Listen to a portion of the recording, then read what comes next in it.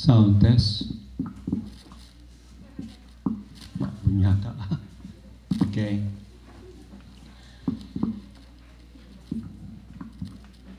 We praise the Lord for that physical rendition. And I thank Him for this opportunity to be with you this morning and be a part of your prayer camp. And so my assumption is this camp will be full of prayer. But my challenge that I would like to give unto you this morning is, this will not just be a program, but from this time and on, you will really be a prayerful Christian. And, wala pang nalabas, ano? Meron ba? And, at the outset of my lecture this morning, I would like you to choose a prayer partner. You're not going to pray this moment, but I would like you to choose a prayer partner of the same sex, not your boyfriend or your girlfriend, okay? So the same sex, perhaps your friend, your seatmate, your roommate, okay? Somebody who is, you have an influence, and that somebody has influence also over you, okay? So let us do it now. Before I start, choose and make a covenant with that somebody that at least you are going to pray for each other for 1 month. 1 month. Choose your partner. Choose your partner. Everybody, I will ask you, do you have your partner now? Okay. May I see your hands, those who have already their prayer partners. May I see your hands, please? Prayer partners. All right. What about there?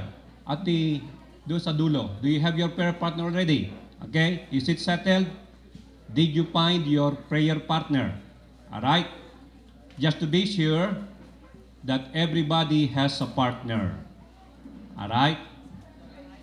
And initially, your covenant is that you are going to pray for 1 month. 1 month. Initially. And I'm going to give you the details. I'm going to give you the details of additional things that you need to know and what to pray for. I heard a while ago that in your sunrise worship, you were given the challenge to pray, and one who gave the remark said, we just do not know what to pray, and what to pray and how to pray. And this morning, I am going to give suggestions when to pray, what to pray, and how to pray. But before discussing when, what, and why, it is very important to understand the reason why do we need to pray. The title of my presentation this morning is Discipling All Nations. Discipling all nations. How? Okay? Discipling all nations, or making disciples of all nations, and it is something to do with the methodology. How are we going to make disciples of all nations? Question: why do we need to disciple all nations? Could you please open your Bibles in the book of Matthew chapter 24 verse 14. Matthew 24 verse 14. Sinong nakakita na? Will somebody please read Matthew 24:14? New Testament, Gospel according to Matthew, chapter 24, verse 14, please.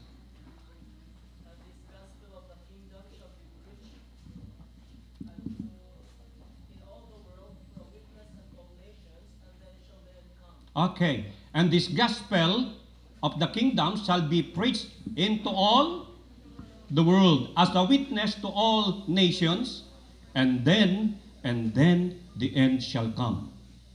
We are aware that the coming of the end equals the second coming of Jesus Christ, right? And that's the reason why we are Seventh-day Adventists. Because we are longing and we are waiting for so many years now for the second coming of Jesus Christ.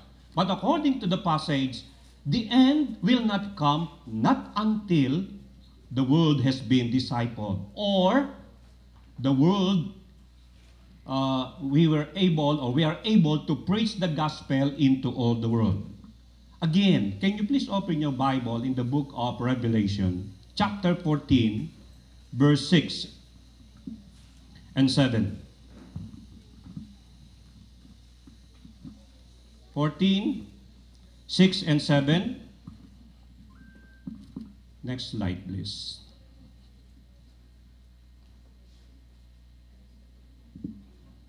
Okay, what do we have there? Kindly read, please. Then I saw another angel flying in the air.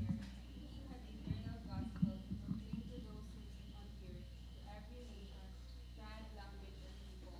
He said in a loud voice, "Fear God and give him glory, because the hour of his judgment has come. Worship him who made the heavens and the earth, the sea, and the springs of water." What do you call this part of the scriptures? Anong tawag dito? Ha? We call it the three, and we just read the first angel message, but we are aware that this is the three angels' message. Alright? And the three angels' message actually is about the Seventh-day Adventists. How can the angel be the Seventh-day Adventist? How can the angels be the Seventh-day Adventist? Young people, in the Bible, angels could mean not flying angels with white robe, with wings. Angels in the Bible could mean messengers. Again, what's the word? Messenger. And remember, you are, being a Seventh-day Adventist, you are a messenger for the Lord. And a messenger actually bears a message. Remember that. You are a messenger because you are having and you are bearing a message. And what message do you have as messengers of the Lord? The first message according to this angel actually is, the angel is proclaiming the everlasting gospel. The angel is proclaiming, you as messenger, you are proclaiming, you are preaching the good news, the gospel. Just a survey. How many of you understand what the gospel is? May I see your hands? Do you know what the gospel is all about? What's the gospel? The life and teachings of Jesus? B+.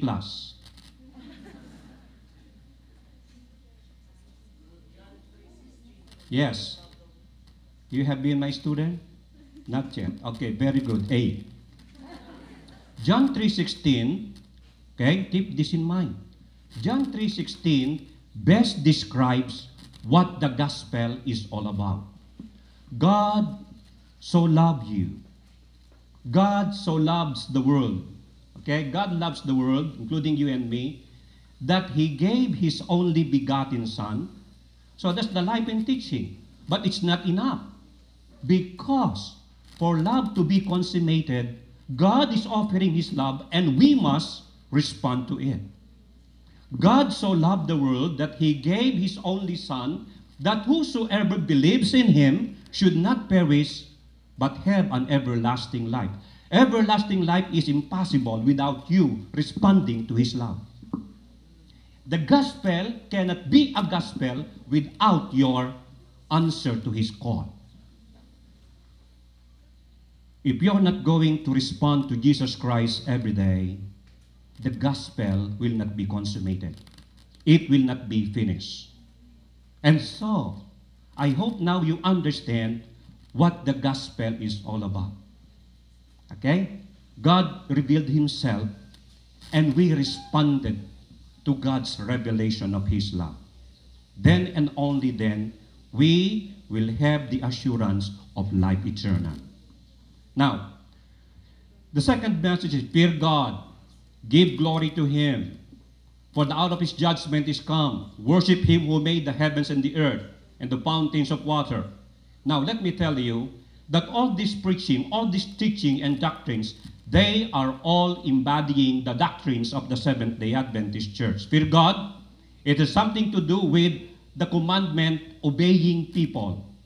Obey His commandment. Remember, in the book of Ecclesiastes chapter 12, verses 13 and 14. Okay? Fear God and obey His commandments. And then, give glory to Him. When you go to the cafeteria, you will always read, whether therefore you eat or drink, whatsoever you do, do everything for His glory. We have that unique message about health. Glorify God through that body. That body does not belong to you anymore. It belongs to Him because 2 times you are mine. We are His. You belong to Him because once He made you, and second, He bought you with His blood on Calvary.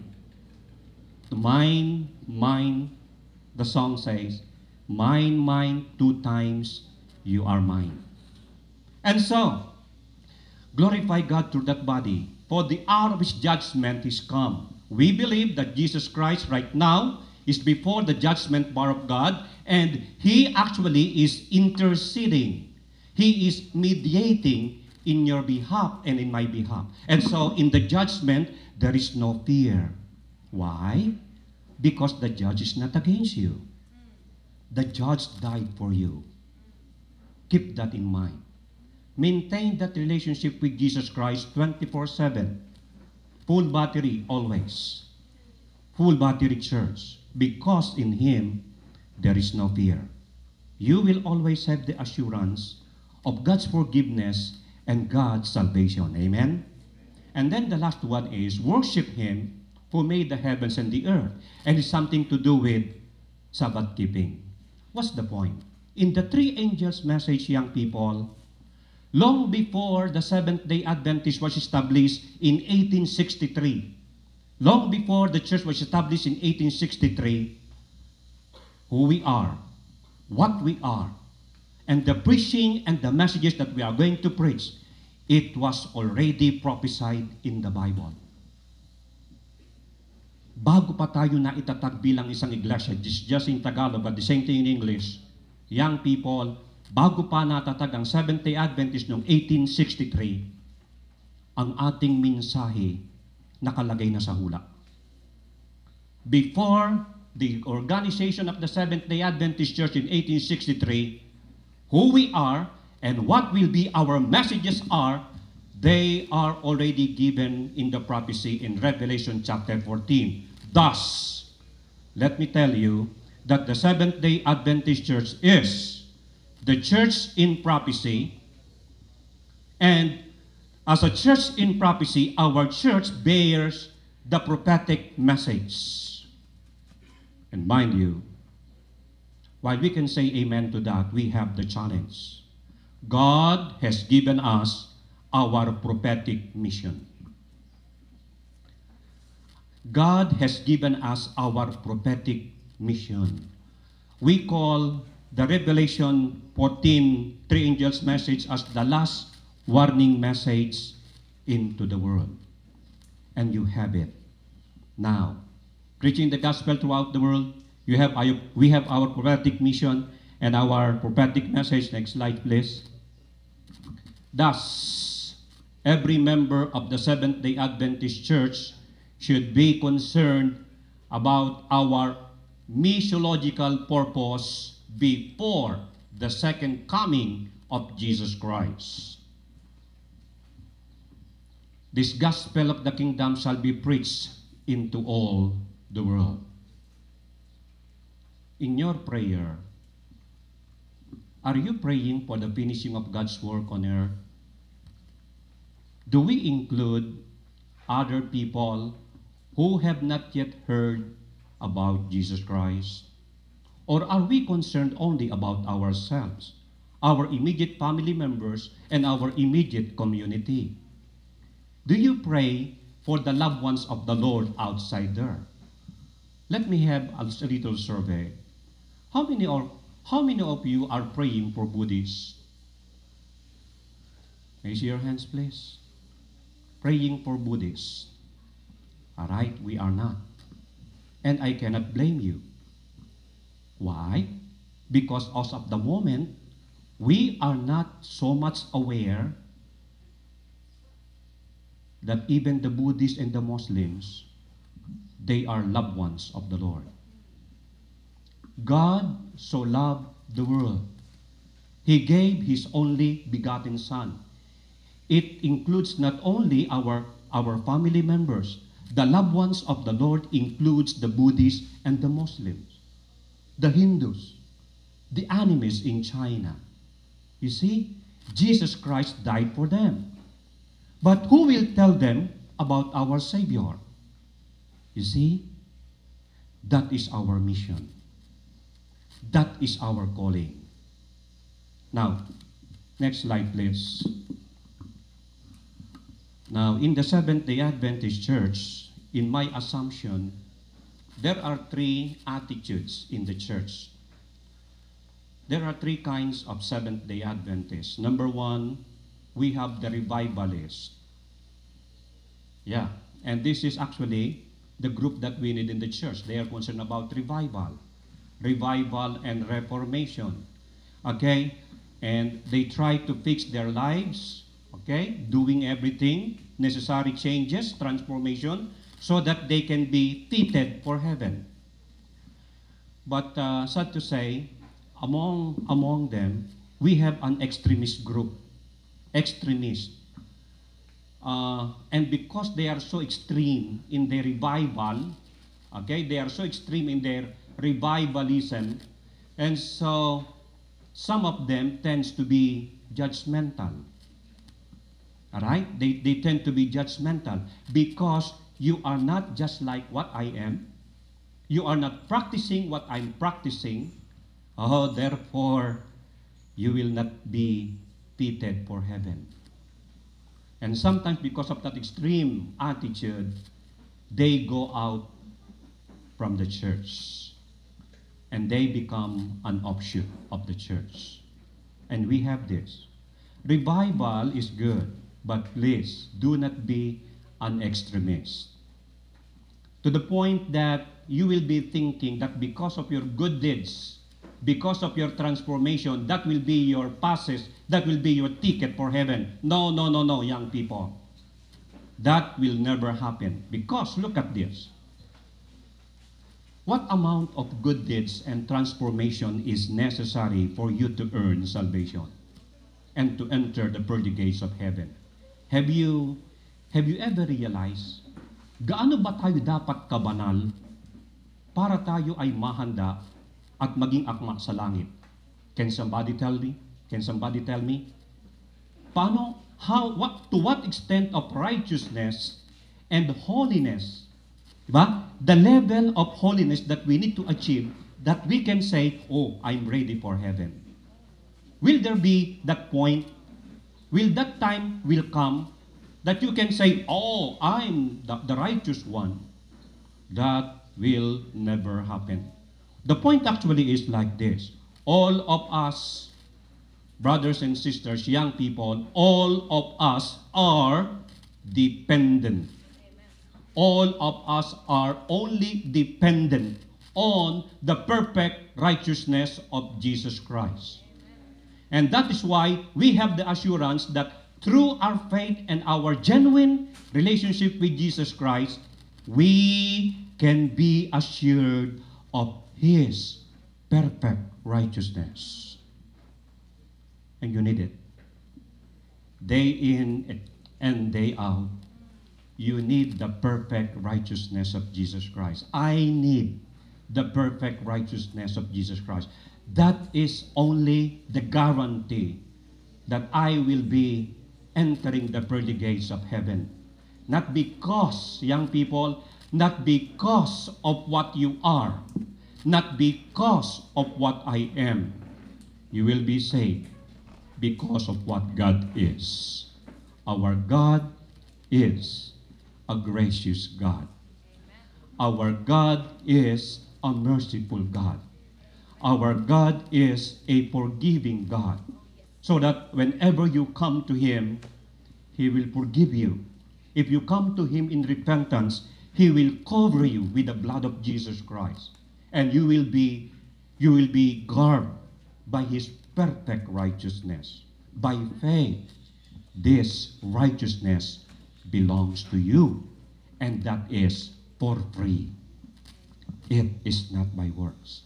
It is a gift from God. Now, and so we have the revivalists. The second one actually is the pragmatist. Pragmatism, from the word pragmatism. And when you try to see the meaning of the word pragmatism or pragmatism, it is something to do with something practical. What should I do? What should I eat? What should I say? Should I do this? Should I wear this? Should I go to that place? Is it practical? And so when they make decision, they value and they ask the question, what are the benefits? Is it practical? And when they see that it seems practical, they go on to it. And because they are so practical, yes, they turn to be lukewarm. Did you get it? Kasi sama siya doon sa hangin. What is the passion of the day and what is the most practical thing, they go to it. The pragmatist. Then the last one, we have the missiologist. The missiologist attitude, and I would like you to have this kind of attitude starting today, they are actually concerned about God's mission. They are concerned about God's mission, and they have in mind the finishing of the proclamation of the gospel throughout the world. To summarize, number one, we need to enhance the attitude of the revivalist in us. Continuous sanctification by the grace of God. Transformation. Okay? Obedience to the will and to the law of God. Through the grace of God, we need to be changed. Okay? From glory to glory. We have that battle of faith, di ba? Experience of faith. We need to change and to grow for His glory. And then, only we should avoid the extremist attitude, yung being extreme. Okay? We must be reformed and transformed inside this body, the church. And then, let us avoid to be a pragmatist, lukewarm. God does not like it. And then, number 3, I hope that today, we will be able to step forward and start the journey of being a missiologist. Meaning to say, in your mind, in your prayer, the mission of God is included. Next slide. How does the church power in the evangelization of the world? Do you know what? If you go to some non-Christian countries, and if you are going to ask them about Jesus Christ, do you know who the character that they have in mind? They have in mind not that somebody hanging on the cross, but what they have in mind actually is a man with a big tummy and a white long beard and garbed in a red attire. Sino yun? Ho, ho, ho, ho, ho. Merry Christmas. They have in mind, when mentioned about Christianity, what they have in mind actually is Santa Claus. Yeah, because you see, celebration of Christmas is very much associated with Christianity. So that in the mind of many people, what they have in mind about Christianity is the personality of Santa Claus. But is this Christianity? No. What's the point? Do you know what? Almost 1/2 of the world's population does not know very well Jesus Christ. How can Jesus Christ come?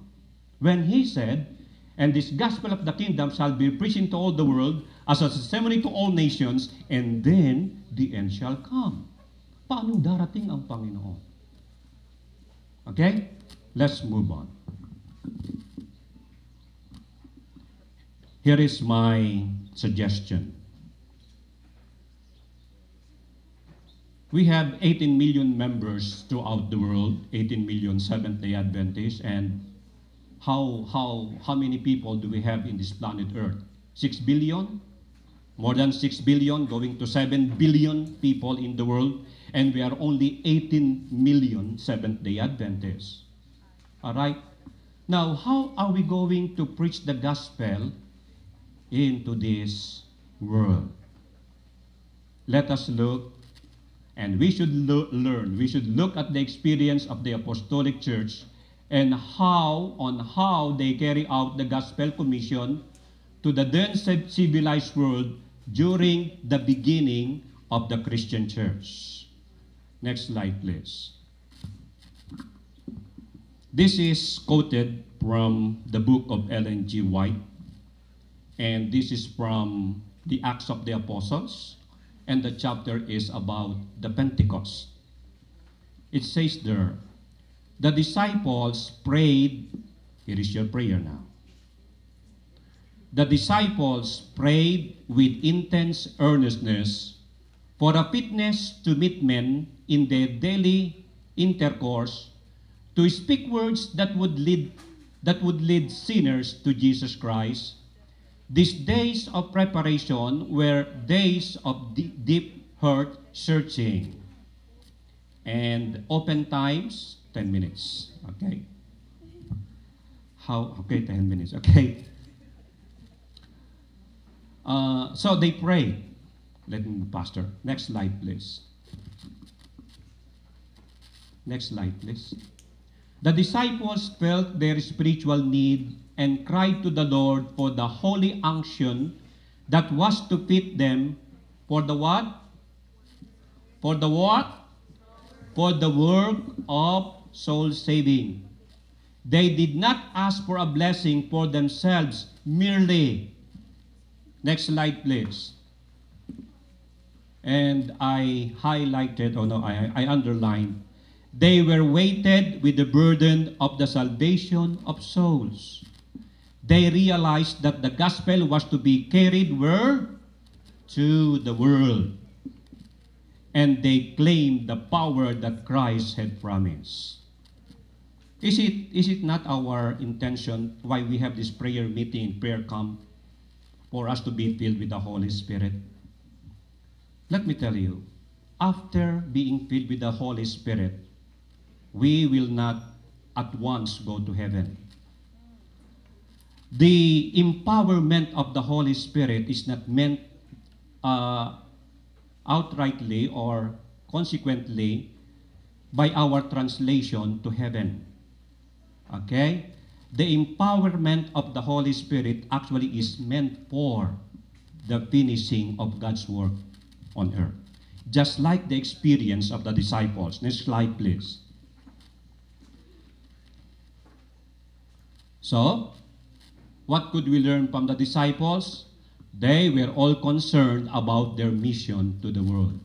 Oh Lord, how can we preach the gospel throughout the world? And they prayed, and they prayed, and they prayed for the power of the Holy Spirit. And so it happened during the Pentecost, and you know the story from the book of Acts. Next slide, please. Next slide, please. So, they were all concerned about their mission to the world. They all become missionary-minded, and they, as one person, unitedly pray how to carry out their mission into the world. And that is the kind of direction that I would like to give you as my challenge.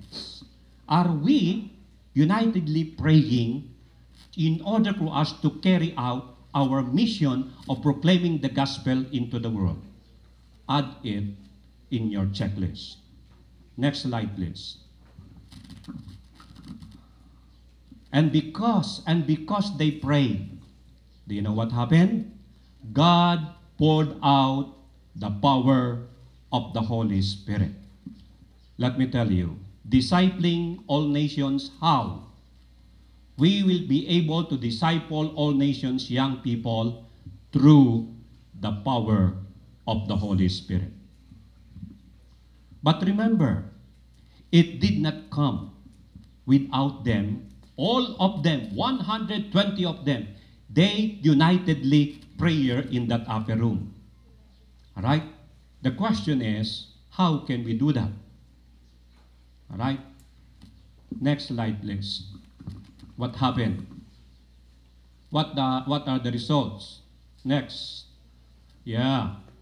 They started to speak in different language. Okay?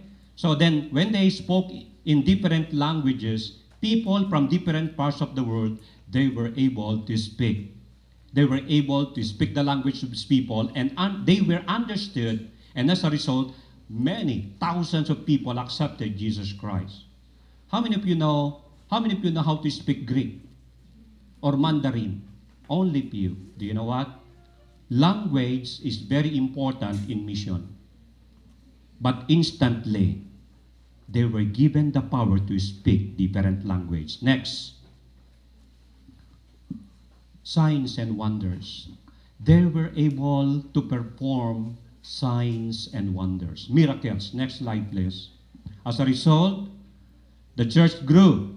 Thousands were added. Next. Churches were multiplied from addition going to multiplication. Next slide, please.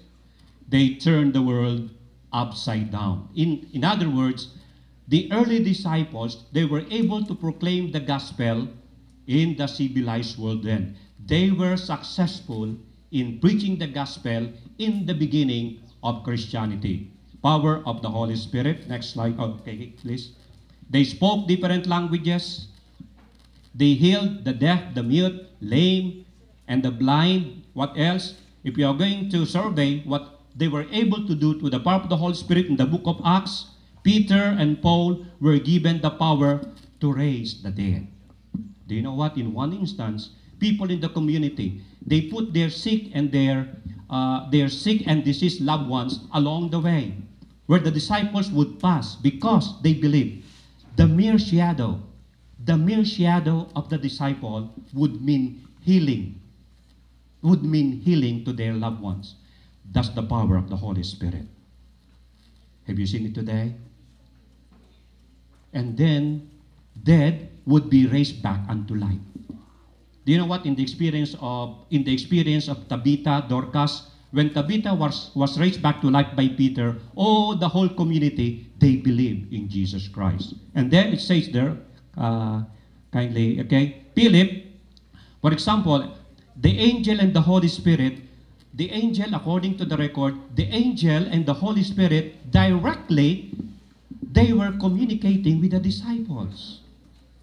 For example, to Philip, the angel and the Holy Spirit said, go there, approach the man, explain his word. And then after that, the man, the eunuch, was baptized.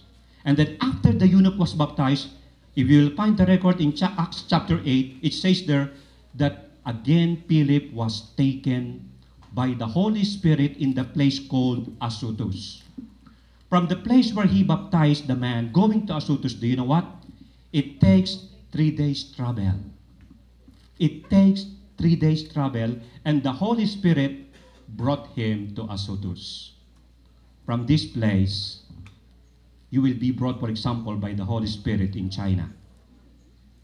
And that is for you to speak the words of wisdom, the gospel to the people who are ready to hear the message of the Lord. Miracles and wonders happen. Next slide, please. And so as a result, the disciples were able to fulfill the commission of Jesus in the beginning of the Christianity through the power of the Holy Spirit. Next slide, please.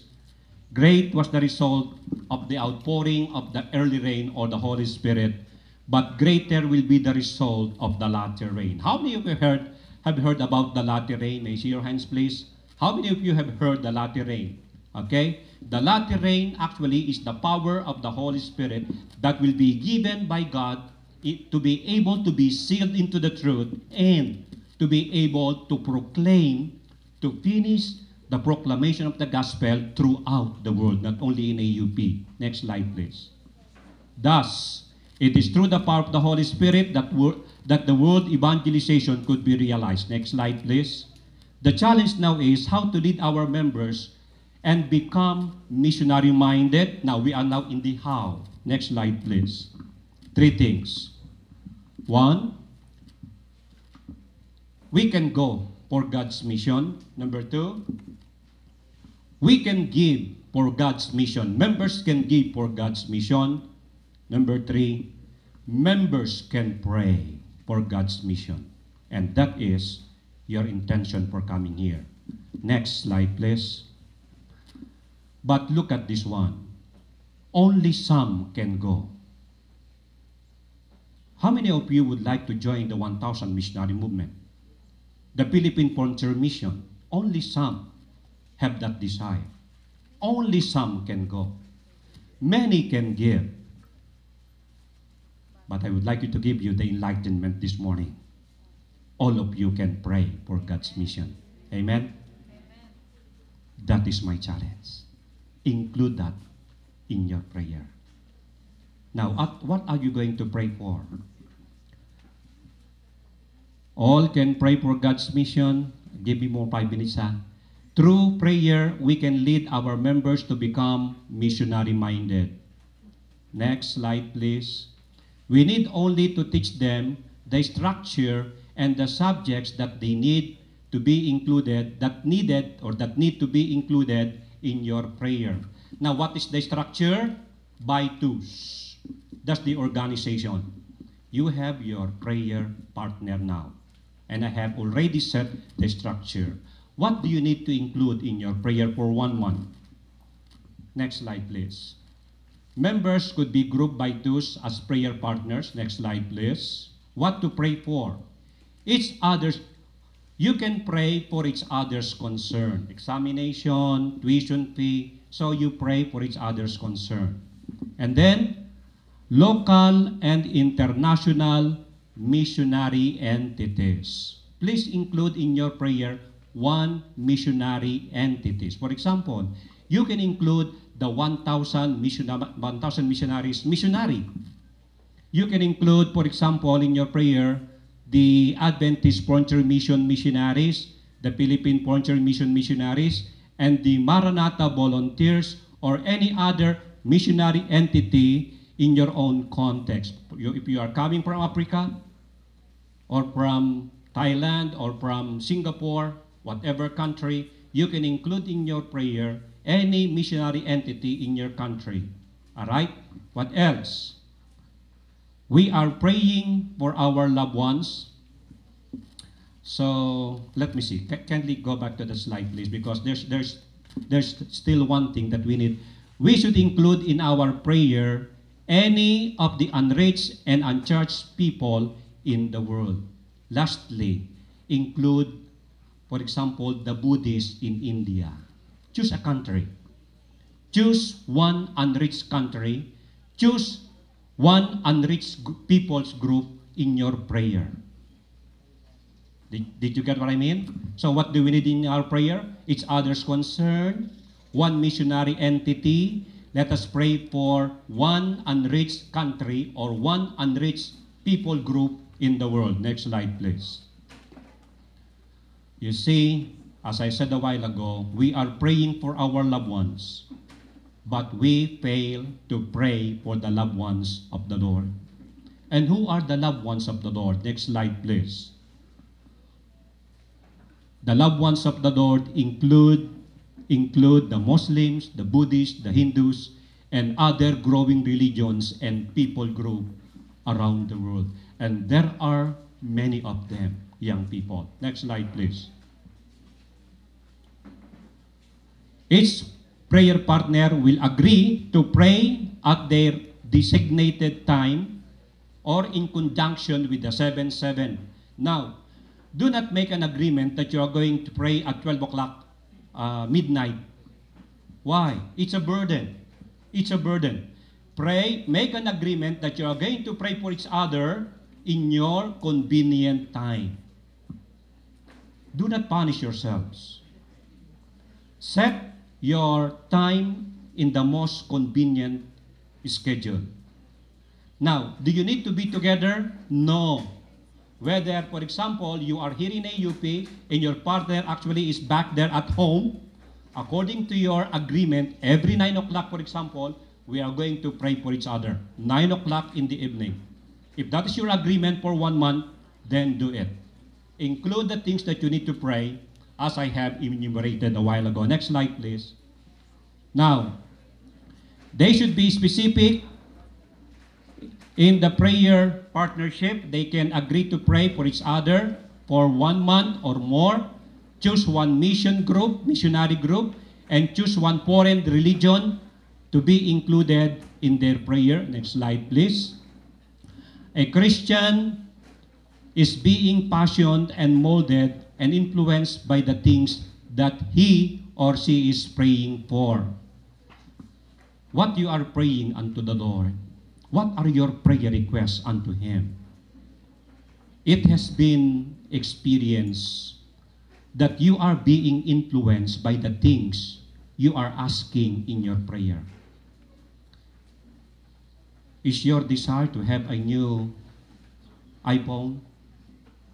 Is your desire to have a new boyfriend? Do you pray for it? Do you know what? It affects your character. But do you include in your prayer the mission of God? If you are going to include in your prayer the mission of God, then you will become missionary-minded. Because a person is being molded and passionate by the things he or she is including in his prayer. Okay? When institutions, when students of AUP, when different departments of the church become so concerned about mission that they pray by twos, not only for their loved ones, but also for the loved ones of the Lord, worldwidely, then, just like in the time of the Pentecost, God will pour out His Holy Spirit upon His children. Amen? What will happen next? When we preach the good news about Jesus, it will be aided with signs and wonders and miracles. And we cannot actually imagine what can the Holy Spirit do through a Spirit-filled Christian. When you are filled with the Holy Spirit, can just use you miraculously in order to preach the gospel anywhere and to whoever that person may be. Next slide, please. Remember, some can go, many can give, but all can pray for God's mission and take part in in evangelization. Next slide, please. How can we do it? God is able. God is powerful. He gave us the command, and together with the commission, He will give us the power. God bless you all.